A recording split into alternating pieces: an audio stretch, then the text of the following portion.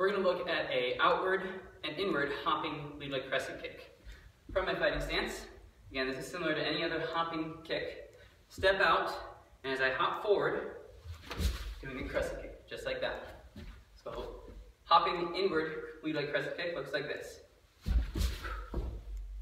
For a hopping lead leg outward crescent kick, same thing.